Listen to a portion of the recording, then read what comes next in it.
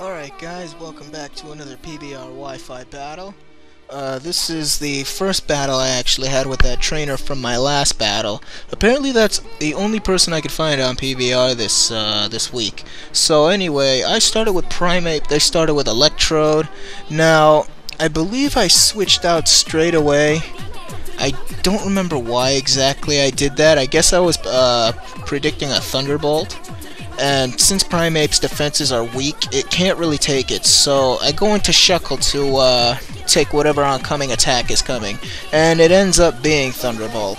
So Thunderbolt doesn't do anything to Shuckle, considering Shuckle's defenses are monstrous, even though it's got incredibly low stats and everything else.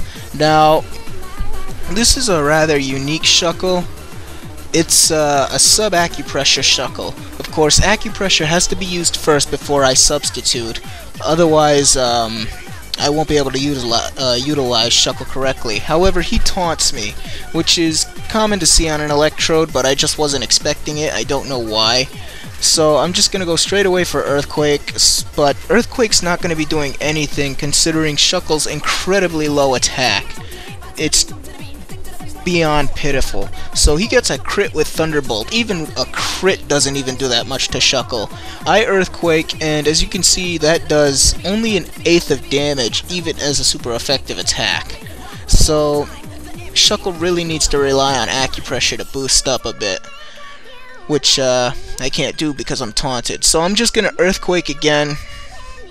I'm not going to bother switching out, there's no point. He ends up switching out Electrode, and he goes into Relicanth, I believe.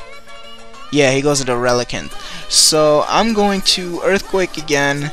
Relicanth has very high defense, so it's not even going to be phased by the Earthquake. So there's really not much I can do with Shuckle here. Now the taunt wears off, so I'm able to start acupressuring since Relicanth doesn't carry taunt.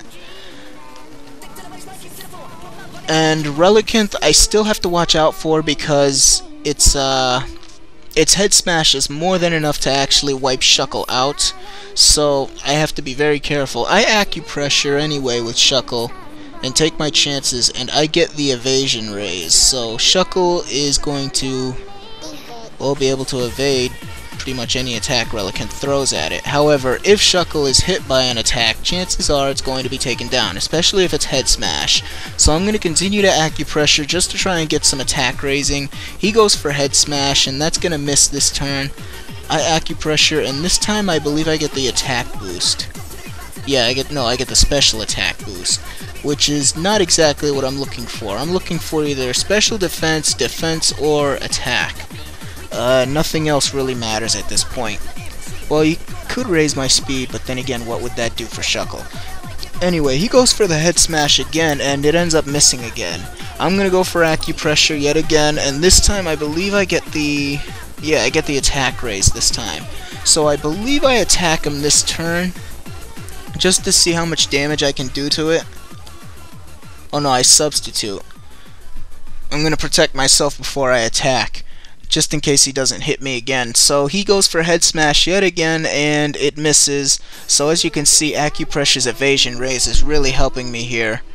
I set up the substitute, and now I'm protected for a couple turns as long as he can't hit me. I'm gonna go for the Earthquake here just to see how much damage I can do to Relicanth with the attack boost this time, though I doubt it's gonna be doing too much still because, again, Shuckle's attack is almost as pathetic as Blissy's. So I Earthquake, and that's going to do a little more damage, not more than last time. I'd say maybe a 16th more, which is still pathetic. So I'm gonna Earthquake again, and I believe he goes for the Waterfall this turn. And this time he doesn't.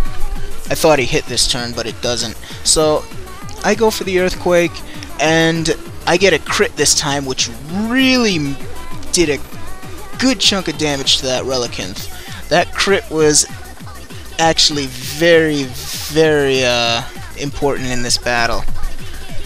So anyway, I'm going to continue to Earthquake. He finally gets to hit with Waterfall.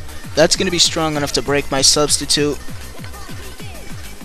And I I don't remember how much life he's gonna have after this earthquake. But he still manages to stay alive. If I had gotten another crit there, it probably would have finished him off. But anyway, he's got about an eighth of life left. Shuckle's still standing strong. And depending on whether or not he hits will depend on whether or not Shuckle can take it out or even survive. So, I believe this turn he goes for the head smash. He manages to hit this time, and that's unfortunately going to be strong enough to take Shuckle out, because even though Shuckle's got high defense, Relicanth's head smash with stab, and considering how high its attack is definitely going to be able to wipe it out. So, here I was debating whether to go into Porygon Z or to go into Primeape. I decided to go into Primeape and try to finish this thing off, though even though it's got rock polish, I don't think I would have been able to stop it. So, should Primeape have survived the attack from Relicanth, I was going to go for Thunder Punch to try and finish it off. He goes for Waterfall, and that's going to do a good amount of damage to Primeape, but Primeape manages to stay alive. I didn't think he actually would with his paper defenses, but somehow he managed. So I hit it with Thunder Punch and I managed to take it out, which was big because that thing was a total threat to my team. And who text messaged me? No big deal. Anyway, the next Pokemon he goes out to is Electrode.